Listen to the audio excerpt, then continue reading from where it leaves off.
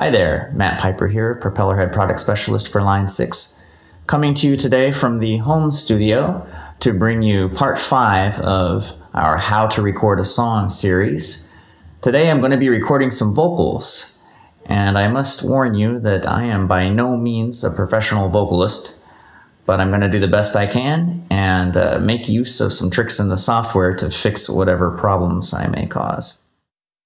I've got a pop filter connected to my mic stand to avoid recording any plosives or pops when pronouncing words that start with the letter P, and the microphone is plugged directly into my audio interface.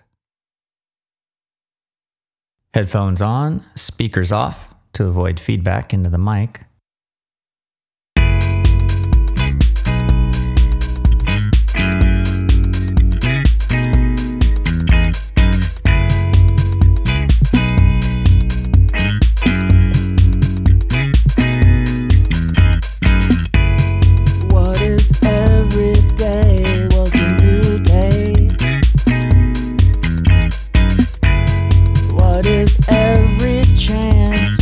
Second chance when you thought it was all over.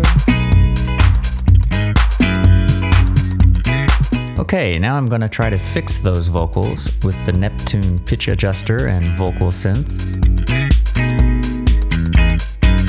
I'm going to let Neptune fix this first section of vocals more or less automatically, and I'm setting it for kind of an electronic sound.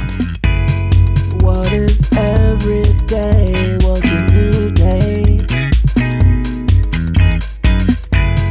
What if every chance was a second chance when you thought it was all over? On this next section, I actually wrote a part that is above my vocal range. So I sang just one note over and over that I could hit, and now I'll play in the correct notes on the keyboard. You'd see me, I'd see you. We'd do anything that we wanted to do. We could live life like this. Every breath could feel like the gift that it is.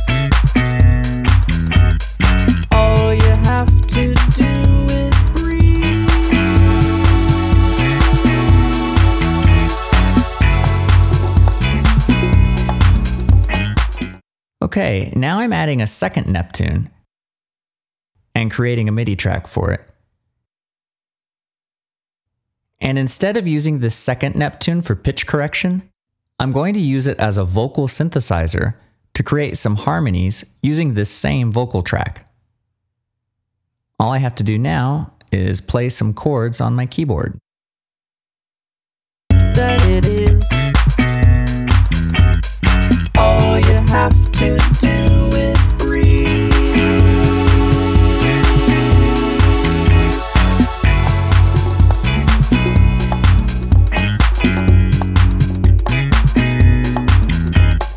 All you have to do is breathe.